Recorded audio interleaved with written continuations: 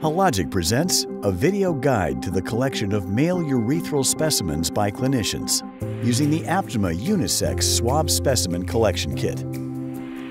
Note that the patient should not urinate for at least 1 hour prior to specimen collection.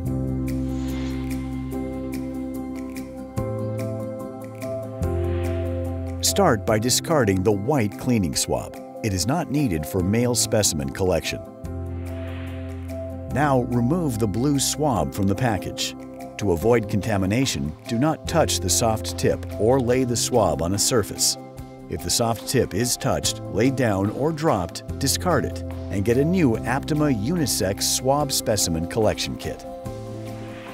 Hold the swab, placing your thumb and forefinger on the middle of the shaft so that they cover the score line. Do not hold the shaft below the score line.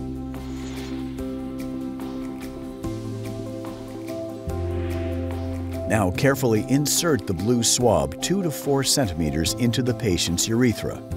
Gently rotate the swab clockwise for 2 to 3 seconds. Next, withdraw the swab.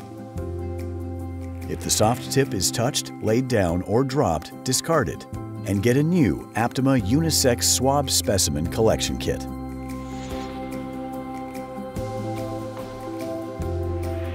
While holding the swab in hand, unscrew the cap on the transport tube.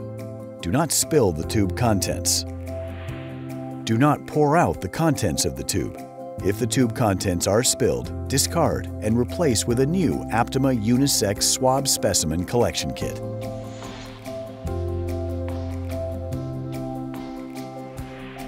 Immediately place the swab into the transport tube so the score line is aligned with the top edge of the tube, and carefully break the shaft.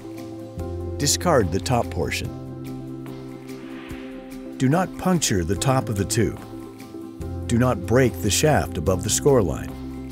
Do not cut the swab. Do not fold the swab in half. Do not insert score line below the top edge of the vial. And do not push the swab to the bottom of the vial. Now tightly screw the cap onto the tube.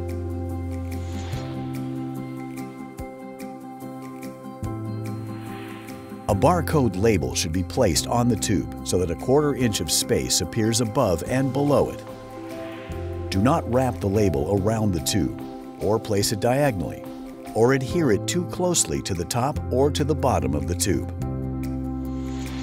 Urethral Specimen Collection by clinicians with the Aptima Unisex Swab Specimen Collection Kit. To learn more, visit hologicwomenshealth.com.